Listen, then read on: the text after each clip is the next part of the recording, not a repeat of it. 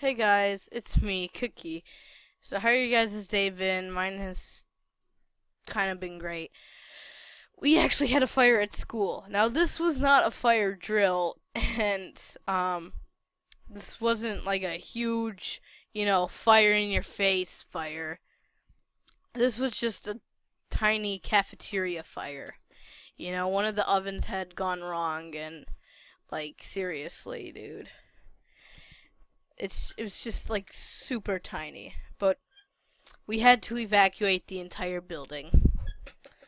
And fire drills are actually different from an actual fire. Fire drills are kind of like this. Hey kids, don't be scared now. It's only a drill. There's no real fire. And well, an actual fire is like this. Oh my god, we're gonna die! We're gonna die!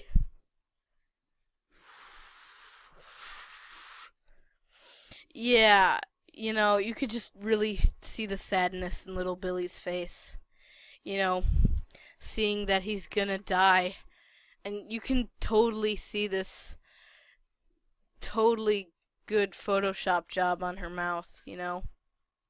But seriously, look at Billy, look into his soul, getting triggered and stuff.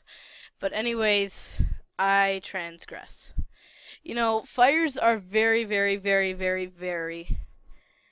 They can be very mild and they can be very big. Like one time there was a very big fire and it happened on the first day of school when I was in 5th grade.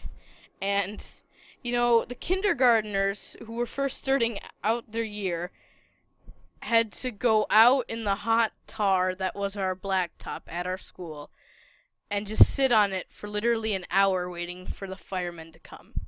Yeah, it was not that good, it just really it got all the little kids triggered.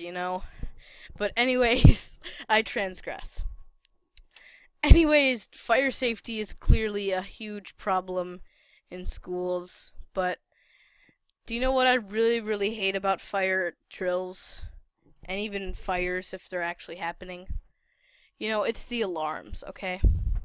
It's good to know when there's a fire going off, but if you have it literally ringing in your ears all the time.